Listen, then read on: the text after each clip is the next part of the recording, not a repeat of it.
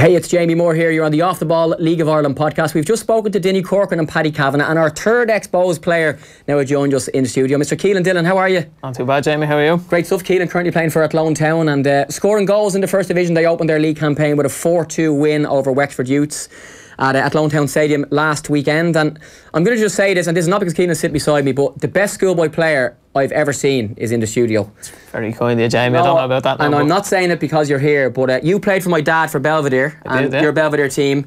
Pierce Sweeney is at Exeter, went away to Reading, was it? Went to Reading first, Sean Kavanagh, now playing for Shamrock Rovers, went to Fulham. Darragh Lenihan sit at Blackburn, and Adam Evans, now playing for Longford, went to Burnley, has had a few clubs as well. Yeah. That was an unbelievable schoolboy team, and when you were 12, 13, 14, 15, 16, you still are, but at that level, the schoolboy level, you were top of the game. Yeah, it's kind of Jamie, as you said. Obviously that team went on, did really well, won a couple of All-Irelands, and got a few of us to move away, and it's a great team to play in, and probably the most enjoyable football I've played, even still to date, was at that time at Belva. Yeah, what were those days like, given your team was so good and there was so many top players in it? Yeah, sometimes you'd even go away with the international team and it'd feel that it was similar to playing with Belva. There were so many good players. I think at times when I first signed, you had players like Sean Kavanagh couldn't get in the team. At times when I first signed there, and obviously, he progressed on a bit later, and he was always very small at the time, but they were great times, and it was a great team to play in, and it was always enjoyable. It was ourselves and Cherry Orchard at the time. We never quite pipped them for the league, but we won 2 All-Irelands, never lost a game. I think we only conceded 1 goal in the 2 seasons, so it was always enjoyable going out playing, and learned loads, and they're lads I'm still friends with now until this day. Yeah, we've had a kind of a theme in this podcast, speaking to the previous 2 lads as well, just about young players moving away and the opportunity that might give someone or it might not give someone. But when you're like 14 and you're a top schoolboy player, you're an international as well, and you're playing and everyone is coming to watch you, and loads of clubs are offering you trials and that sort of stuff. What's that like as a kid? Well, you think you're top dog at the time, everyone's coming to watch. You think, nearly at that stage you're even thinking, oh, well, I'm guaranteed now I move to England. I'm one of the best players in the league here in the schoolboy, and we're one of the best teams around, and it's great coming to watch you, thinking, everyone's talking before the game. You get to know who the scouts are, and you're thinking, oh, there's Man United or Derby, West Ham, whoever happens to be there. You're watching out to see who's watching it, and you're nearly playing up to say, right lads, come on, he's watching today, let's see what we can do, see can we get away. And that's all you're really thinking about at the time, is how can I get away. Does that add pressure to you personally, to your parents, to the team managers even? And I'm not sure on this, and I think scouts personally, I don't think a scout should be walking into a park wearing a Man United coat or a Barcelona coat. I think they should be just in plain clothes, and eventually you might get to know who they are. But I just think for kids, when they start to look over their shoulder, same for international staff, even at the Kennedy Cup, all the FAI staff wear their FAI, and I just think, just let the kids take a step back and play. Whereas you just said to yourself, you walk in, geez, there's the man who's got to have to score a hat-trick here. I might not pass that ball because he's watching. Yeah, it definitely does work like that now. At the time, I loved it. The more that we're there watching, the better I felt. It was like, great, here's another, he hasn't been here before, there's another club now for me to have a chance to try and impress. And I loved that at the time, but I can see how for a lot of younger players, I was probably at 14 or 15, maybe more mature than other lads might be at 14 or 15, so I could understand how players could be going, oh no, geez, if I don't play well here today, that's it, that's my chance gone to ever be a footballer. Or I just loved it, I just took it all in and said, great, bring them all down, let them all come and watch us, because we were such a good team, and it was hard not to look good in that team. And me and Adam scored a lot of goals in them 2 seasons. You were nearly guaranteed every week that we'd get 1 each. We were that far ahead of a lot of the other teams in the league, so I loved them coming to watch. But I can understand where you're coming from with not wearing the club jacket, and it does put a lot of pressure on some people who just desperately want to get a move to England. Yeah, just to a Marcelo Bielsa's friend job and hiding the bushes with some sort of an invisible cape like Harry Potter. So you're playing in all these games for Belvo and for Ireland, and the trials are coming, and you're going on trials anytime you can, midterm break, sometimes maybe even missing school. Talk to me about that process, because it's something that a lot of Irish kids go through. Some get signed, some don't get signed, but you were in a position where so many people wanted you. It was nearly you going to give the club an audition as opposed to them giving you one. Yeah, well, I went across with a couple of clubs. I was at Celtic, Aston Villa, Derby. I was at Derby 5 or 6 times before I actually signed, but Mark O'Brien was the scout there, brought me over, and there was a lot of Irish lads there at the time, and I kind of knew after my first week that was probably where I was going to sign. I signed very early. I don't think I'd even turned 15 yet.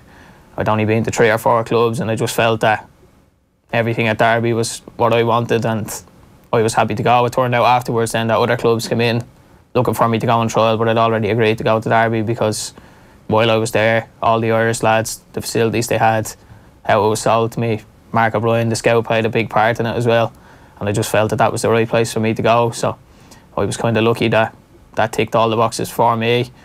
Anytime I went over, I played well, enjoyed staying with the lads in the digs and whatever, and I just felt that was the right club for me. But I was at other clubs, like when I went to Aston Villa, I kind of knew after 1 week there that probably wasn't going to be the club for me, just without the feeling I got from the club.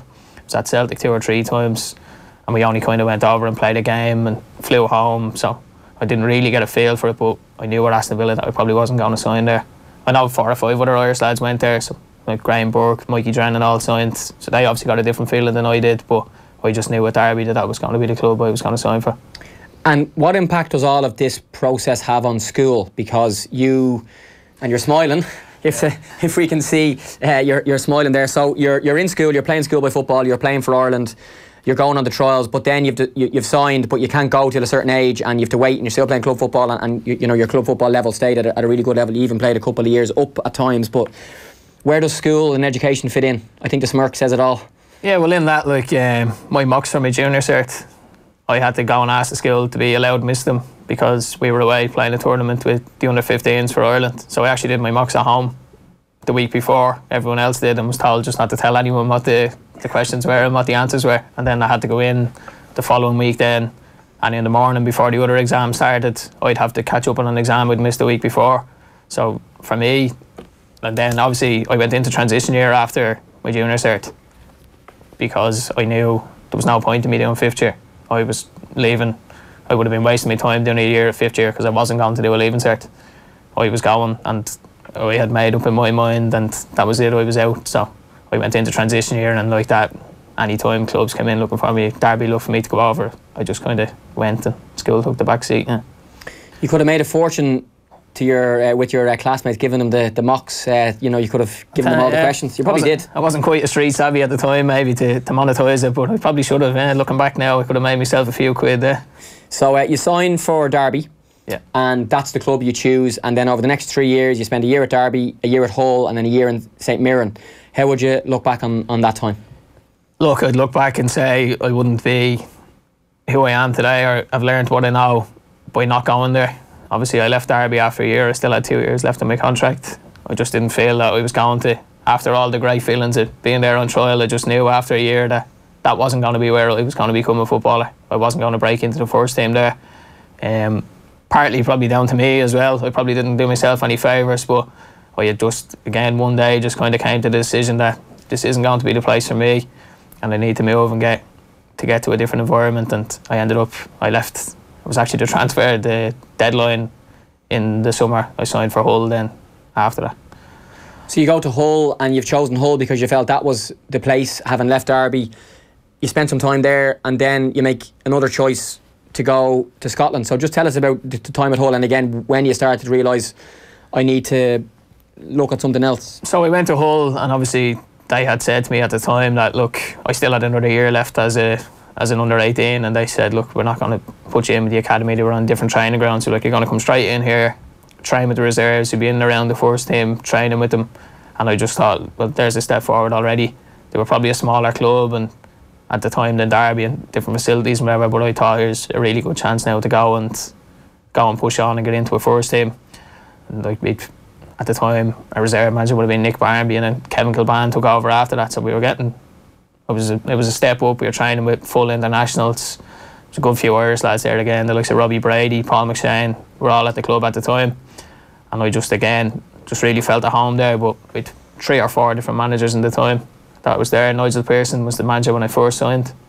He left. Nick Barnby went up from the reserves into the first team. He left at the end of that season, and then Steve Bruce came in after that. But I thought I was doing okay, but at the end of the year they kind of said, look, for the style of football we want to play, and like, they just signed David Moyler, who was playing in the middle, and they were like, that's the type of midfielder we're looking for, and he's 6'4", and I'm not. So they said, look, you're just not really the fit for us, so you're free to go and look for a new club. So then I ended up going to trial around a couple of clubs, played a couple of exit trials, game at all their shot, and went up to St Mirren and went on trial there a couple of times, played a couple of games, and decided to sign up there again to try and get a chance to play in the first team up there. You're in a seat that's often filled by Mr. Kilban himself, and he was coaching the Hull reserves. Had he just retired, or was he exactly what had happened? And I know a couple of years ago I spoke to him about you, and he remembers you, and now you're sitting in the same studio he's in every night for Off the Ball. That's it, yeah. I think he'd had a couple of problems with a back injury, I think. So at the time he was still maybe registered as a player, but was looking at getting into coaching. And I think the opportunity came up then when Nick Barmby stepped up to the first team for him to take over the reserves, and he had us. The finish of my time there, a lot of it would have been with him, and you know, he was only getting started. I think he actually came back to play then after that once he left Hull, but it was great. You know, I grew up watching Kevin playing for Ireland, and you never think that you're going to one day he's taking you for a training session, or you're sitting in having your lunch with lads like that, and lads you've watched for years. And so he was a great coach, and you know, he's obviously moved into this side of it now and seems happy enough in it, but you know, I think he could have made it a decent go at being a coach as well, you know. Yeah, you might have a look at that, I'm sure, in the future too. So you're with St Mirren. When do you start to realise that coming home is something that you either want to do, or you have to do, or you feel that it's the right thing to do? So again, I went up there, started off pre-season well. They were kind of in a dogfight at the time, down the bottom of the league. They'd finished sixth the season before, but a lot of it was they spent a lot of the season either bottom or one above bottom. So you know, he'd signed me as a young player. He knew what I could do when I came in, but maybe they were a bit reluctant then to throw in some younger lads, and a couple of older players came in, and I ended up playing a lot of time with the under-20s, and I'd been to see him, and I had only signed for 1 year, so I was getting up near Christmas and I'm going, look, I'm not even training, which is some days, like, what's going on? And he kind of turned around to me and goes, oh well, look, I'll give you 3 games with the 20s to try and prove to me that you're good enough to still stay here. And at that time I'm looking at him thinking, well, look, if I can turn your mind in 3 games, you're obviously not that pushed on having me here. So, and then I was living in Scotland, I was by myself. It was the first time I'd ever lived by myself, and I wasn't happy outside of football even. I was just going home, kind of sitting around all day. Like, I had mates in the team, but they all had families and were all off doing their own thing. So I just came, you know, sitting at home, sad every day. And I just said, look, I don't know. I went to see him. I'd only played 2 of the 3 games he offered me, and said, look, I think we're better off just leaving this. Like, there's no point in me. It was costing me money to live there. Like, I had to pay my own rent. They kind of said, oh, look, you can come up, and if you start doing well, you'll be getting bonuses with the first team, whatever. You'll be able to cover it, no problem. And it was putting stress on me. My mum and dad were helping me out with money as well, so it was kind of costing everyone to be there, and it was going nowhere. So I decided that it was time just to live. Yeah, so when you're at Derby and at Hull, you're still young enough to live in digs and have a digs family and a digs lady that cooks for you, and maybe live with other footballers too. And I know you still keep in touch, particularly with the digs people you live with in Derby. But then you're in Scotland, and you know, I remember speaking to Mikey Drennan and others. I think Conor Pepper, who you would have played against, I think at times, was in Scotland too, living on his own, and they both spoke about just the loneliness and sadness of being on your own, and that's something that happens to all Irish players, and there's nothing there to help them. No, not at all. There still isn't. Yeah, well, like when I was at Hull and at Derby, you might get, I can't remember the guy's name, but he worked for the FAI and he'd visit around the clubs. But Mick Lynham? No, it wasn't Mick. Okay. There was a guy based in England. Okay. Mick always did a great job looking after lads, and you still see him now on Facebook. Yeah. Anytime someone scores or gets a move, he's always first one in, congratulating them. Yeah. But there's a guy that used to come around the clubs in England, and we were talking all Football League clubs, all the Premiership clubs. So I think I saw him once in my 3 years in England. So I'm sure he's doing all he can, but it's very hard to really get a support in there. And when you're 18 or 19, the last thing you want to be going in is saying, oh, I'm sad at home when I leave here. And it's a bit, you know, you're a bit too proud to go in and say, oh, I'm feeling this way, I'm feeling that way, or you're talking to your parents at home or whatever, and you're ringing them and saying, oh yeah, it's great, I was in training earlier, and you might be just have been sitting there. And my mum came over a lot now. She was regularly over in all my time in England, and it was always a big help, and it was great. She might get over once a month when I was living in Scotland, and was great having them over, and just kind of then every time she was coming over, then I was thinking, I'd love to be back at home with the family. Or I was never homesick in my time at Derby or Hull or whatever, but when I was in Scotland by myself, it was kind of like, I'd love to be back at home. And that wasn't something I'd ever considered before that. Was that, like, I was living the dream, I suppose, as a footballer. And it was, if I'm not feeling great today, I know I get to go in the morning and play football. But when I was at St Mirren, I wasn't getting that feeling going into training anymore. And you're going in and kind of nearly pretending to be in great form for the lads, being outwardly in great form, over trying to keep making everyone laugh and joke and whatever, just to kind of hide maybe what you were feeling when you were at home. You mentioned the word proud there, and I have the word pride question mark written down here. When you do decide that you're coming home and you've been this underage superstar here and you've gone away, and at that time, Facebook and Instagram wouldn't have been as massive as it is now, and all of those young players now are like Instagram famous and they get thousands of likes and everything they put up. Where on that ladder were you when you were coming home, and was your pride hit much, given, when you'd gone, everybody, including yourself, thought, I'm going to play in England for the next 20 years? I think if you go over and you don't think that, you're wasting your time. And maybe that was how I felt, and that was maybe why I didn't do a leaving cert and didn't think about school. I was like, well, if I'm going to do that, I'm already thinking that there's a chance I might not make it here. So I had to go over and in my head I'm going to be a footballer. That's it, and that is the only way to make it. I was thinking that not doing schoolwork is me giving everything to be a footballer. I probably wasn't. I know I was listening to Paddy there before, he was saying the same thing, probably didn't do himself justice over there. And I would probably say the same about myself. But coming home, you feel like you failed. That, everyone was saying, he's brilliant, he's guaranteed to make it, this and that. But it does take a big hit. I considered not playing at all when I come home. And I didn't want to come home. I didn't want to be back living at home, because you'd have people. I come from a small place in Westmead, and even when I did come home, I was coming home for the summer, I was driving a Corsa and they were expecting me to be coming home in Lamborghinis and Range Rovers, and people don't really see what goes on. They don't know the ins and outs of making it as a footballer. They think footballers are Steven Gerrard, Wayne Rooney, and you're on hundreds of thousands a week. Sure, what could be wrong with you over there? But you're talking like, I'd probably make more money now working my own job than I ever did playing in England. Because until you've made it, unless you're playing in the Premier League or at the top of the Championship, you're not earning huge money. And especially to get there, you're probably like scholars at the time. I think the maximum you could be paid was £120 a week or something. And people think you should be coming home in Range Rovers, and that's just not how it is. So even when you are over there, people are looking down on you, saying like, well, why hasn't he played yet? He's over there 2 years now, how come he's not playing in the Premiership? And people just don't get that concept of what it actually takes to make it as a footballer.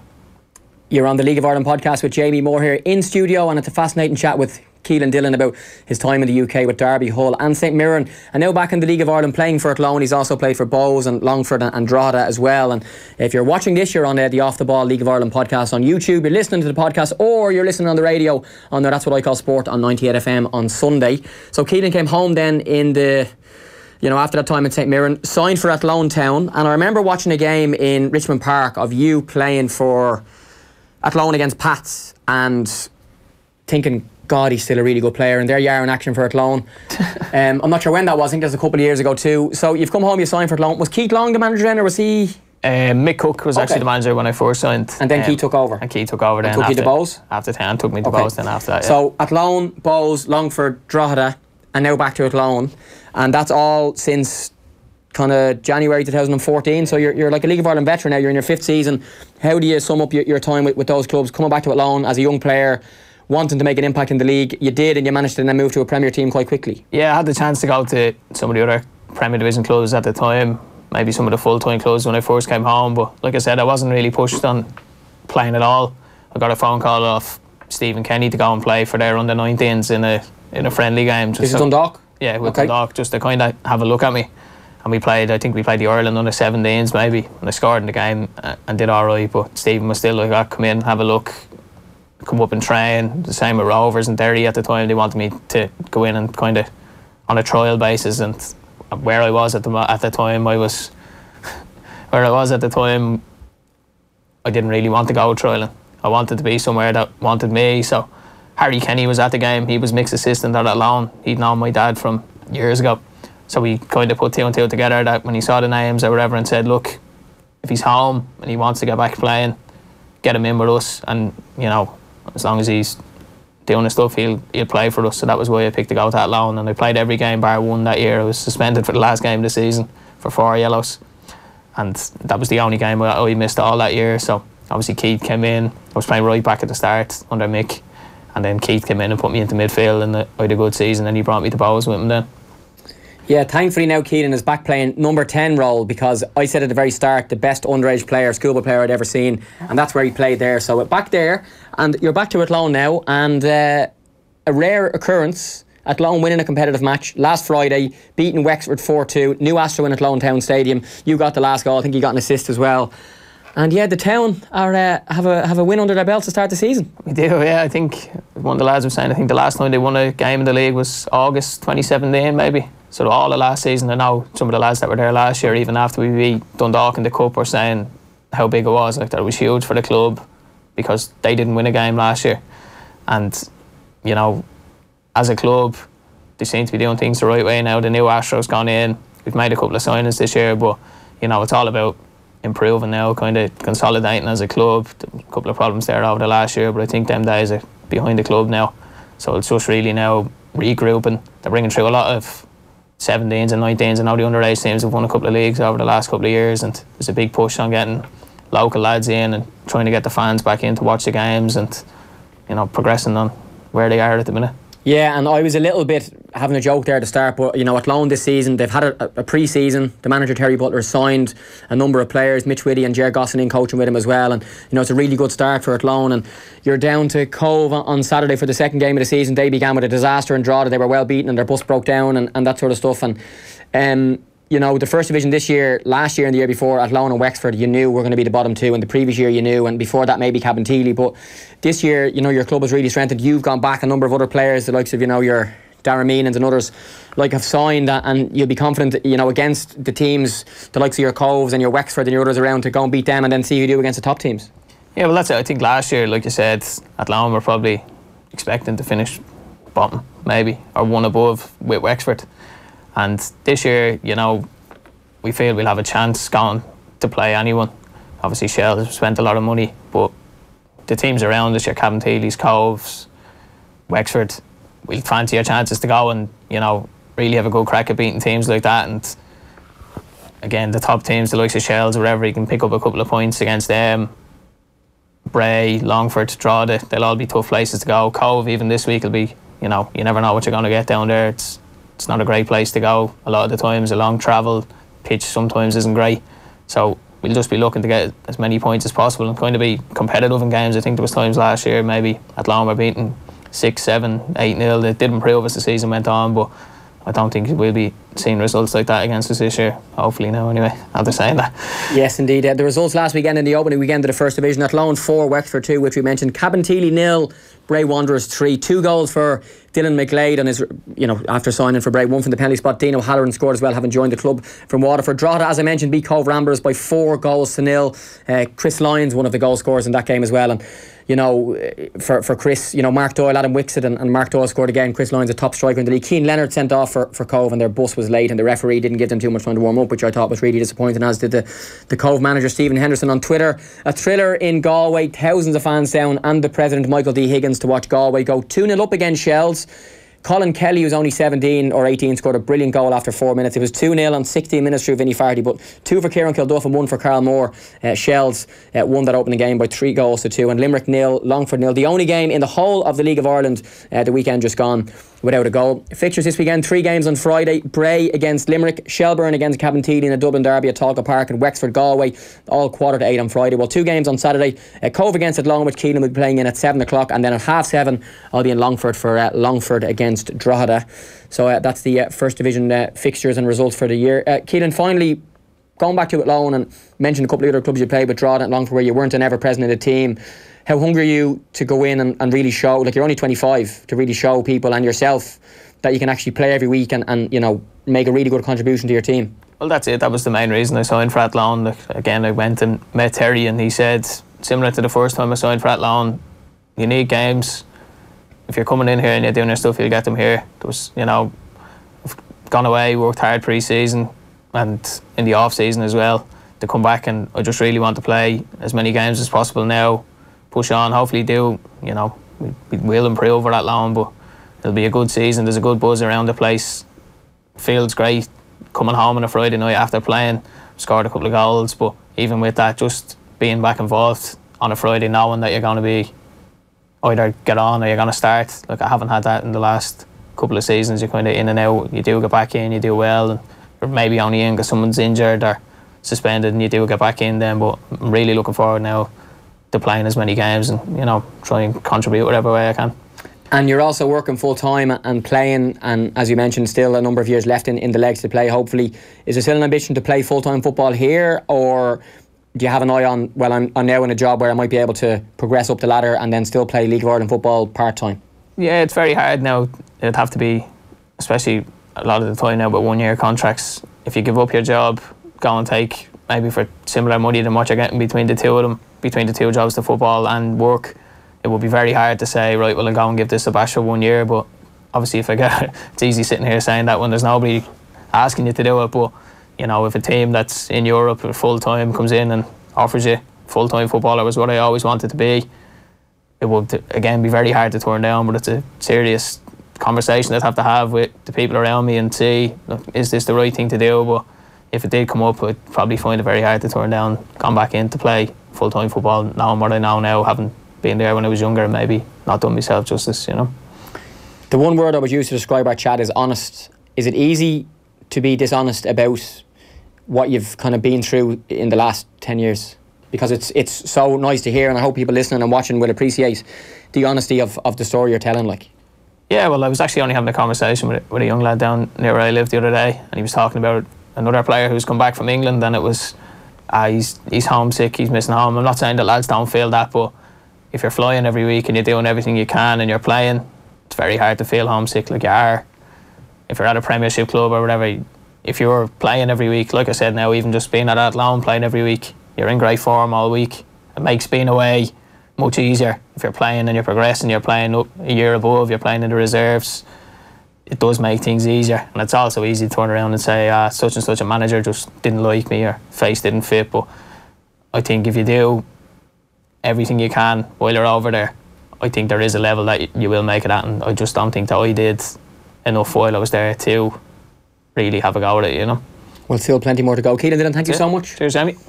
Yeah, that's just been it now for the latest episode of our Off the Ball League of Ireland podcast. But very finally, of course, a Friday, Monday of Premier Division games last weekend. The games on Monday, top of the table, Bohs 1-0 winners over Shamrock Rovers. Derry City, a thriller up there in the Brandywell, the Ryan McBride Stadium, beating Waterford 3-2. Dundalk, their first win of the year. Neil Ferrugia put UCD ahead with 2 goals, including the Patrick Hooban penalty, won it for Dundalk. Pats and Harps 0-0 at Richmond Park, and Sligo Rovers 1, Cork City 2 was the final score in the showgrounds. And the games all taking place on Friday, 3 of them at 7:45. Cork City against Derry, UCD against St Pat's. Again, we'll be covering on Off the Ball at 7:45 in the UCD Bowl. Waterford hosting Bohs in the RSC, while 2 8 o'clock kickoffs. Finn Harps against Sligo, local derby of sorts there, and it's Rovers against Dundalk. What a game at Tallaght Stadium, a game I'll be at 8 o'clock on Friday. One game as well on Monday, Shamrock Rovers against Finn Harps in the league, plus a full round of EA Sports Cup games on Monday and Tuesday. That's it for episode 4 of the Off the Ball League of Ireland podcast.